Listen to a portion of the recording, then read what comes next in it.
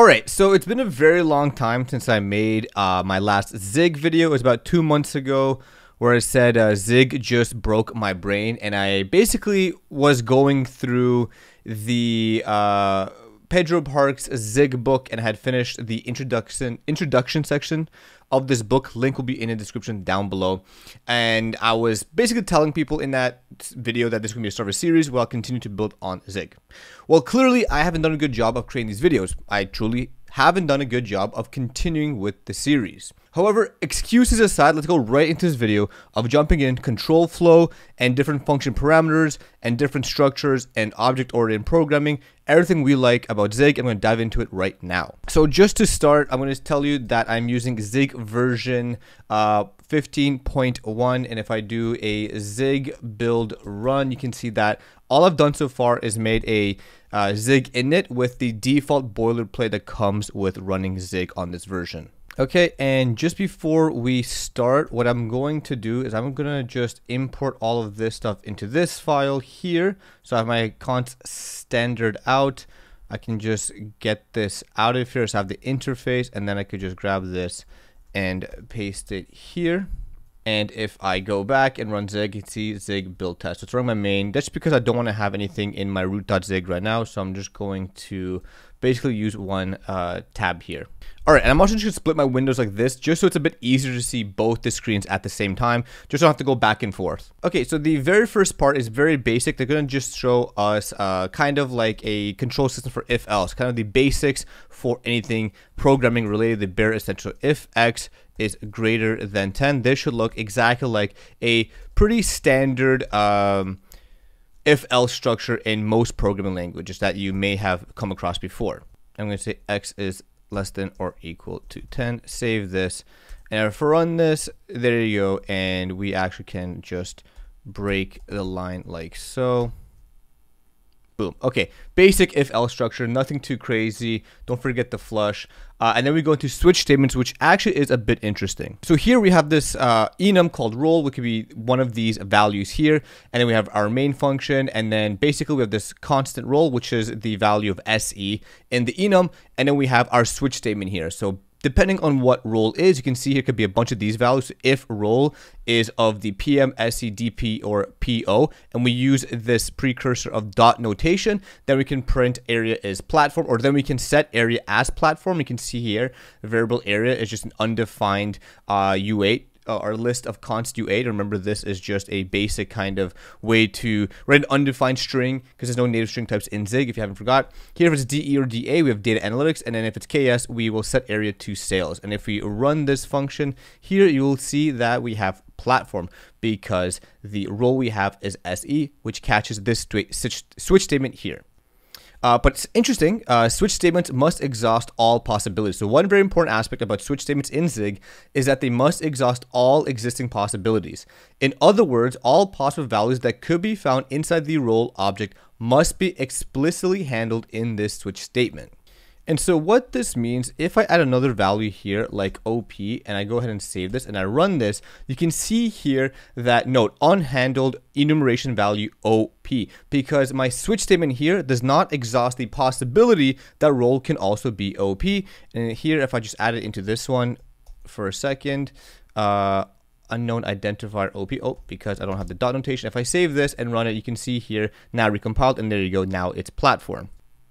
And another interesting thing about switch statements is here the else statements. You can see here we have this switch byte, and then the else is writer write byte with this period. And basically an else branch in switch statement works as the default branch. So whenever you have multiple cases in your switch statement where you want to apply the exact same action, you can use else branch to do that. And they actually make a note here. So many programmers would also use an else statement to handle a not supported case, kind of like a fallback, a catchback case, right? So a case that cannot be properly handled by your code, or just a case that should not be fixed. Therefore, you can use an else branch to panic or raise an error in your program to stop current execution. And you can see I have this example here. So const level, it's just 4, and then do a const category, so just switch statement between level. So 1, 2 is beginner, 3 is professional, else not supported level. And then we can call this and we get this not supported panic because level is in fact 4. It's not 1, 2, or 3. So then we panic on it. Another cool thing about switches, you can range for it. So you can see here level is now 4, and we can range using this triple ellipsis notation. 0 to 25, we can write beginner. 26 to 75 would be intermediary. And then 76 to 100 is professional. And if it's anything else or not in that value, which is impossible, so if it's greater than 100, we'll just get not supported. So if you run this, we'll get beginner. Now, the last thing that's interesting about switch statements in Zig is actually labeled switch statement. So here, in the previous section, they talked about the labeling blocks. But here, if we have this label XSW right here, to a switch statement, you can use this label in conjunction with the continue keyword to go back to the beginning of the switch statement. So you can actually kind of like iterate over the switch statement in a sense. In the example below, the execution goes back to the beginning of the switch statement 2 times before ending at the 3 branch. So here we have our switch statement. This is our label, and we pass in the value 1. So if it's 1, we actually just print first branch, and we can continue by calling the exact same label switch statement with the next value 2. And then if it's 2, we continue. And actually, I can actually demonstrate this by printing it in my console. Okay, so I don't know why my LSP is giving me a bunch of issues. I even tried restarting it, but regardless, I had to make some small modifications. So case 1, 2, 3, 4, we have first branch and second branch. So I added these with these explicit standard out flushes, and now if I run them, you can see even here, first branch, second branch, and platform from the previous switch example above, or right here. Okay, so now we're going to go into another section, a basic control structure, for loops, and while loops. The way I like to think of loops in Zig is that the syntax is very obvious for me personally. It's nothing too complex. It's not like tricky syntax. It's very clear what's happening. So I'm going to walk you through a very basic example here on my editor. So const name is Melkey. Again, this is like a slice of strings or a slice of U8 because Zig doesn't have native strings. And then for name, and then, in brackets for name, and then 0 double dot character I. What's happening here is this for keyword is going to iterate over the name Melkey, which is a slice, and then it's going to iterate through every single item in the slice, starting at the 0th index all the way to the end.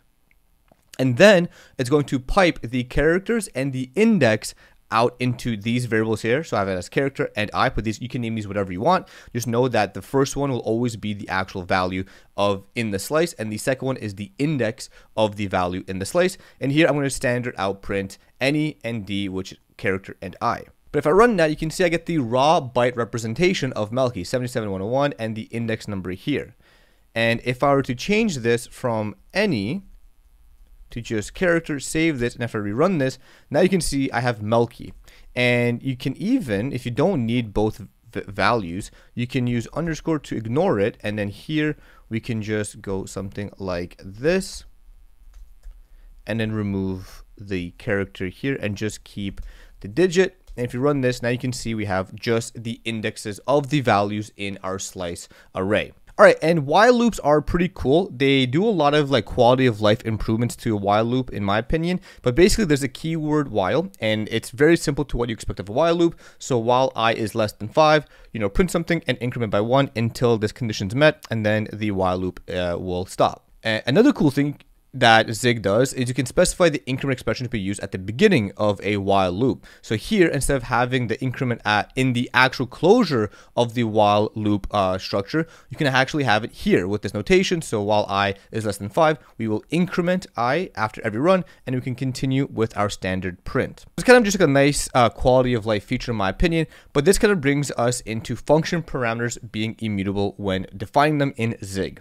And there's a very easy example here that they have. So they create this function add2, which takes a u32 and returns a u32. And here we have x equals x plus 2. So we're changing the value. And then when we do constwise add2, passing in 4, we can see here error cannot assign to constant. So we cannot change the value that we pass in into our add2 function.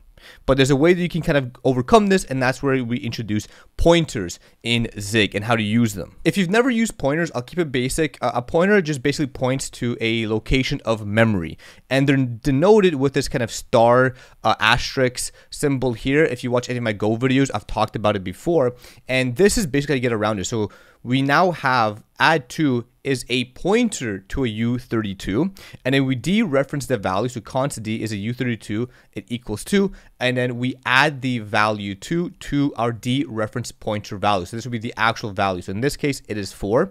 So in our function main, we have var x to U32 is 4.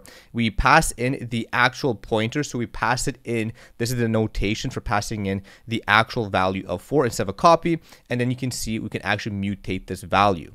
Even in this code example above, the x argument is still immutable, which means that the pointer itself is immutable. Therefore, you cannot change the memory address that it points to. However, you can dereference the pointer to access the value that it points to and also change its value if you need to. Okay, so I'm going to stop the video here because I want to dive into structs and object-oriented programming very specifically in a dedicated video titled like how structs work in Zig, because this was something that I was always kind of fascinated with Go and how Go handles like object-oriented programming by introducing things like structs and interfaces. And you can even see here Zig is a language more closely related to C, which is a procedural language, than it is to C++ or Java, which are object-oriented languages.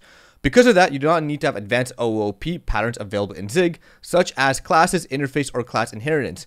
Nonetheless, OOP in Zig is still possible by using struct definitions. So this is something I, have strong opinions on, I want to discover more on, and I'm going to dive deeper into this in the next video. So hopefully you guys enjoyed this video. Let me know what you think in the comment section down below. Sorry for the late. I'm going to continue making Zig videos. I've just been slow about it. There's no excuse, but hopefully you guys continue to support it and embrace me in the Zig community. I'll still make Go videos. Don't worry about that. I'll try to still make Go videos. If you have any topics you want me to discuss, leave them in the section below and I'll get them.